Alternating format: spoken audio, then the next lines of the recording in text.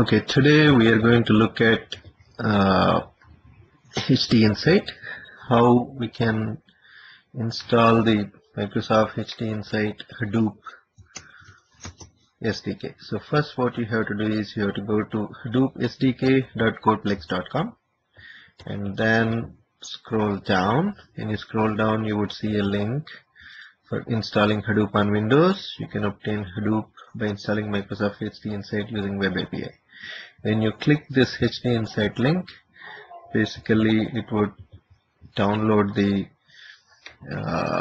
web installable. You click on this and launch it. Once you launch it, the web platform installer launches. Basically here it's Microsoft HDInsight Developer Preview. You can see one item to be installed, and all you need to do is click install. When you click install, here it asks for the terms and conditions. You click I accept and the installation starts. One thing that you need to keep in mind is this is a Hartonworks data platform for Windows. So when you are installing, you need to make sure that you don't have a duplicate version of Hartonworks installable on your machine, because then it would conflict with that.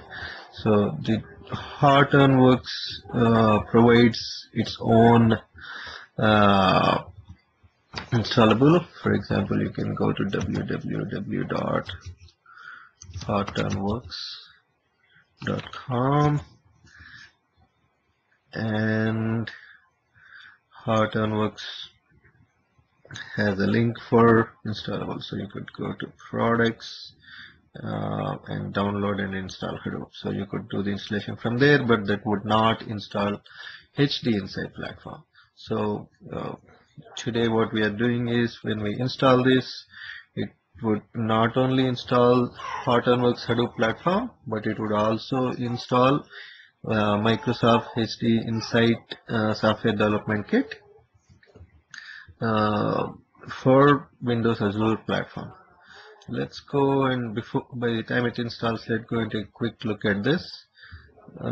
So if you look at when you go back to the hadoopsdk.codeplex.com, here you have a roadmap, and click open the roadmap in the new tab. So basically, as you can see, the roadmap still says that the version 1.0 is yet to be released. So the SDK that is now downloaded is really a developer version. It's not yet completely stable. So Microsoft is working on releasing a stable version in about 3 to 6 months time frame. So that would be probably towards the end of the year 2013. You can also commit to this SDK. So in the new SDK that would be released, there would be a link to Hive, job submissions using API, and Web HDFS client. So let's go and take a look at how the installation is going on. So the installation seems to be at 49%. I think it's going to take a while. So what we'll do is, in the meantime, I'll pause the recording, and once we reach towards the end, we'll catch up again. Okay, now we are at, now the configuration is done. We can click the continue button, and now the following products are successfully installed. Just ignore this for now. Hartonworks data platform for Windows Developer Preview, Microsoft HDInsight Developer Preview. So both Hartonworks data platform and Microsoft HDInsight Developer Preview is complete. So click finish, and then it will also display you all these additional tools to install, like command line tools, Python tools, Azure SDK, and Microsoft Web Matrix.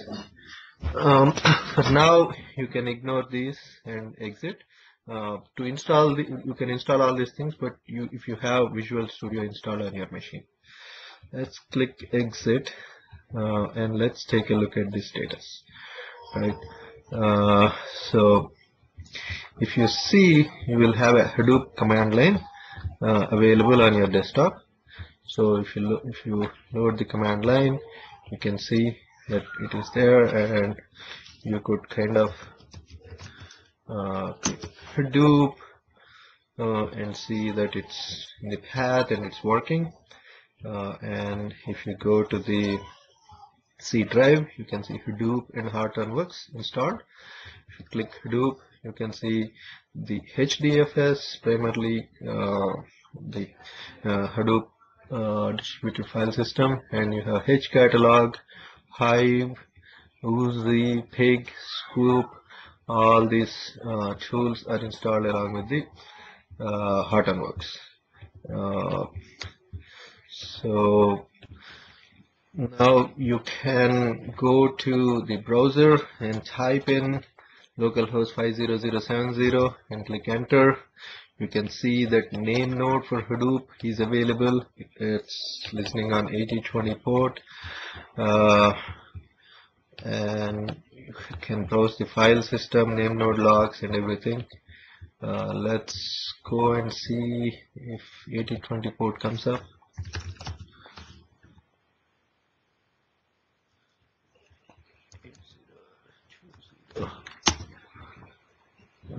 It says no data received, probably because nothing is working. And other thing that you could do is you could go and check the services. Let's go to service manager. Sorry, not service manager. Let's go to services themselves. Okay.